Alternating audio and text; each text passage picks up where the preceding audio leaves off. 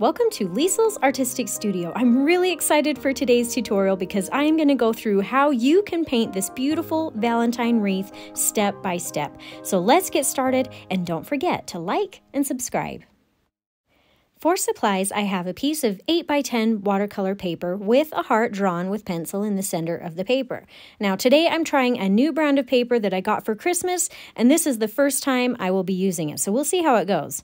This paper comes in a pack of 12 sheets. It's 140 pound, and the paper has a really nice deep texture to it. More than this canson paper that I normally use. Now, this canson paper is often my go-to because you get 30 sheets in a pack, the price point is really good, and the quality is good enough for what I usually am using it for. Then I have a watercolor brush. The size I'm using today is a number 10 round brush, but you could really probably use any brush size. Just make sure that it has a nice point at the tip. I also have a calligraphy marker with a flexible tip for some optional lettering at the end, clean water, a paper towel, and watercolor paints. Now, if you watched my tutorial from last week, you'll notice these are the same 3 colors I used. In fact, they are the leftovers from the last tutorial that I have rehydrated. So if you still have any paint left over after today, you can go back and use the rest on my tutorial from last week so you don't waste any of your paint. The colors I have today are quinacridone rose, mauve, and sap green. If you need any more information on any of these supplies, you can find a detailed list by clicking on the description of this video. All right, let's see what kind of painting we can shake out of this brush. So first, let's get some of this pink and apply it to the tray. Then take some water and mix it in to thin it down to make a nice light pink color.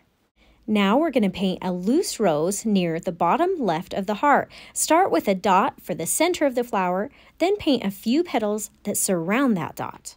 Now we want the center parts of the flower to be the darkest and then make the petals lighter in value as we move outward. So after the center is done, rinse and dry your brush off and use your damp brush and pull a little bit of that color from the center outward and use it to create the next layer of petals. Try to leave a few unpainted or white spots in between some of the petals to give the rose some sort of definition. Otherwise, it will turn into one big blob of color.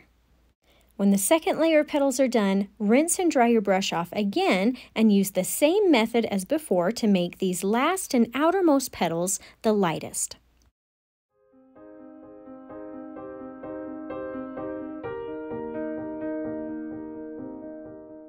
Now let's re-darken the center of the rose by adding in some more pink and maybe even just a touch of purple while the paint is still wet so that it will blend in.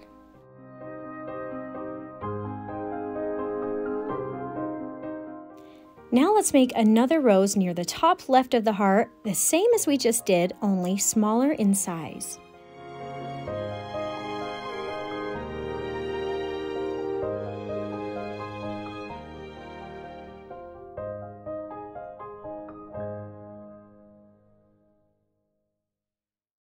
Now let's darken up the pink in the mixing tray just a little by adding some more quinacridone rose and maybe even just a hint of the mauve purple. Then let's paint some loose stems of flowers stemming out from the sides of the roses. Paint them so they follow near the pencil line. Now these flowers are really just blobs of color that I'm making using circular motions. I am painting these loose flowers so they are the largest right next to the rose. Then they gradually get smaller as I move away from the rose. You can paint as many of these as you want. Now, as you watch or you work on this, I'm going to tell you a little something about myself.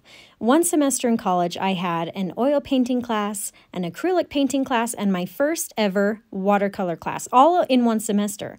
Now, I did really well in any art classes that I took throughout college, but for some reason, I really struggled with watercolor. I mean, I tried my very best, but it just didn't click with me. My professor would give us painting assignments, and then we'd bring them back to class the next time, and she'd have us all hang them up in front of the class. And we'd go through and discuss each and every one.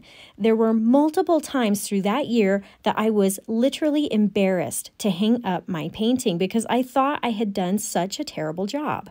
Anyway, long story short, I didn't get a terrible grade, but even after the class was over, I still was not satisfied with what I was doing. I knew I could do better.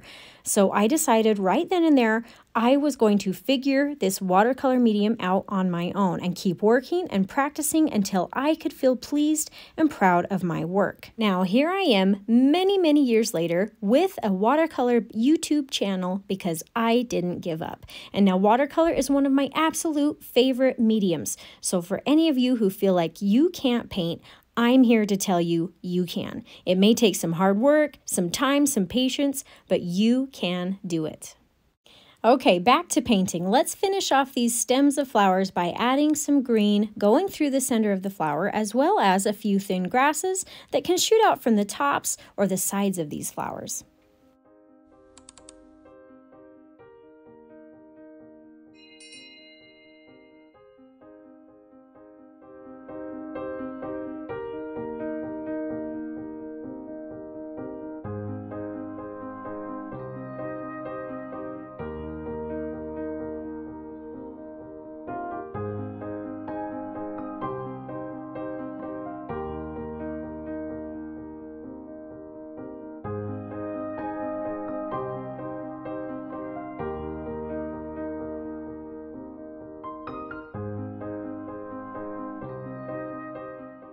Okay, now let's add some leaves or even branches of leaves stemming out from the roses and maybe even a few near the stems of the loose flowers.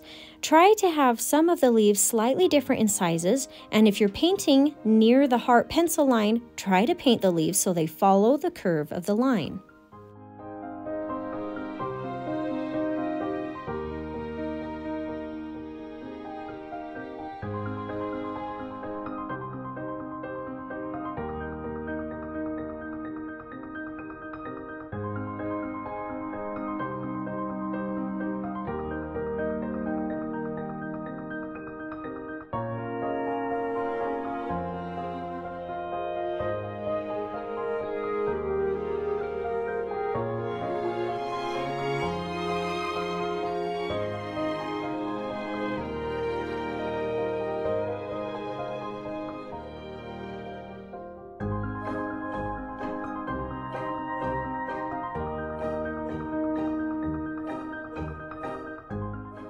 Now that my roses are completely dry, I'm going to come back to the centers of them and add just a little bit more color and lines of definition. Now, if you get too much color or it's too dark, use your paper towel to take some of that color back off.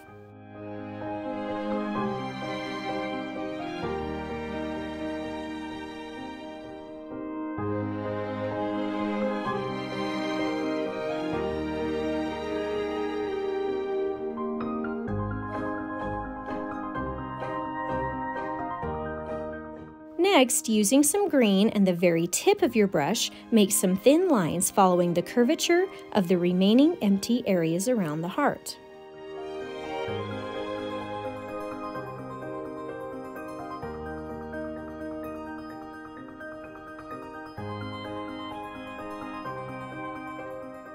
I've also decided to curve the ends of these lines for kind of a wistful look, but you can choose whether you do this or not.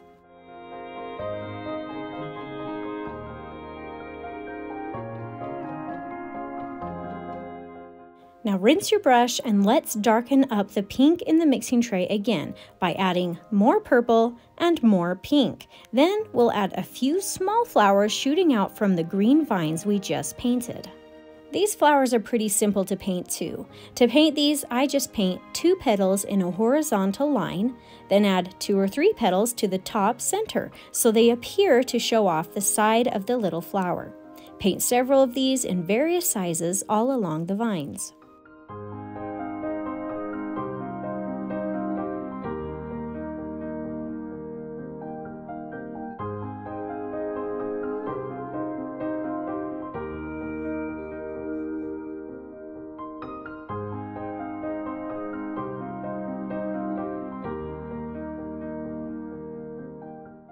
Next, add some green stem lines to connect these little flowers to the vine.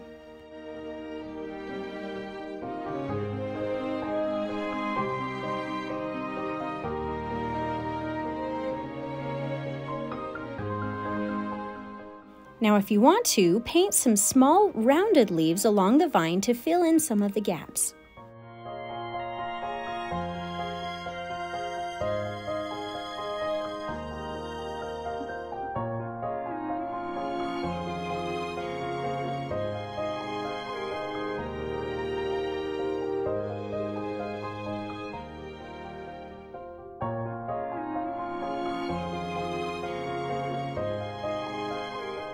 Really quick, I'm also going to add some more grassy lines here and there.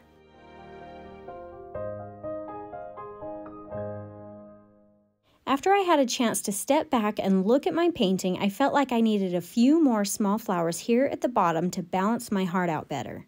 Okay, for the finishing and optional touch to this painting, I'm going to write Happy Valentine's Day on it. Because this paper was a little more textured, I did have a harder time doing the lettering on it, but I really liked it for painting with. Also, if you want to do lettering on your painting but you feel nervous about doing it, write the words with pencil first so you can erase and rewrite until you get it how you like. Then go over it with a pen or a marker.